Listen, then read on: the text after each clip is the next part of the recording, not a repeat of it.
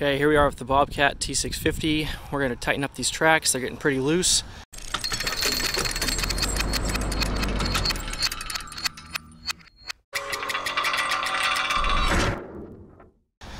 Here I've got the tools. We got a grease gun, adjustable wrench, or you can use, I believe it's a 9/16" bolt on here. You can see how much slop we've got in these tracks. Just watched another video, said this should only be a ½ inch, and that's with it all the way jacked up. This still has tension on that end because it's sitting on the ground still.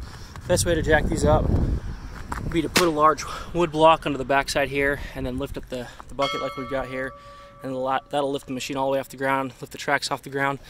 The way I knew this needed to be adjusted is these tracks on top are getting pretty bouncy. When I'd walk on them on the trailer, you can see how much they're bouncing, and you can see we've got that slop there. So what this does is we'll loosen up this bolt, and then this plate will pivot, and then we got our grease zerk in here, and then that'll charge this ram that goes up into that front idler wheel. That grease will push that wheel out and take the tension out of this.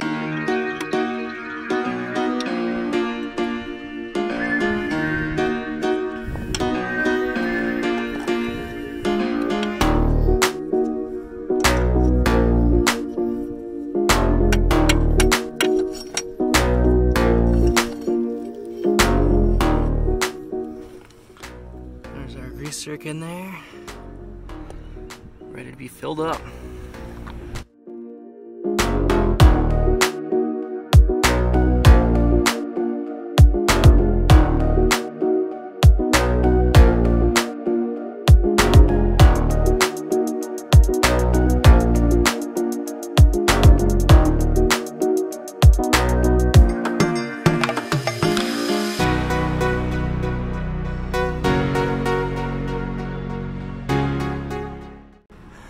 Okay, I've kind of made a mess in there.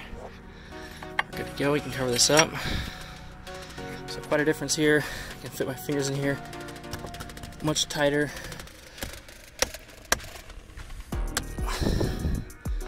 Much tighter than the other side. See here, we got a lot of room.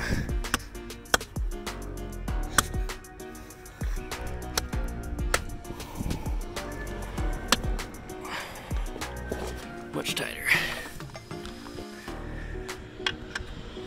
Go ahead and tighten this back down.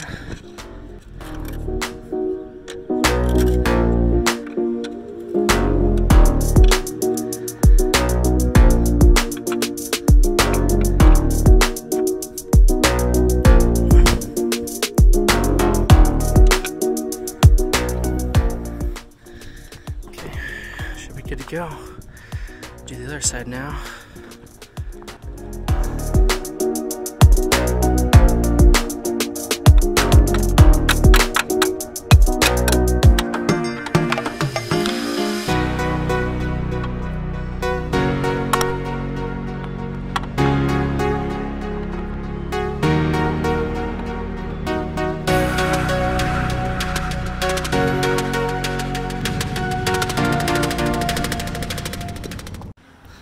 A few more spider webs on this side.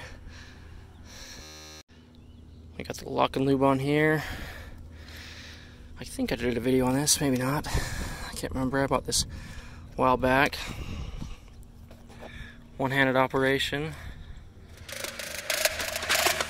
Can you hear it creaking?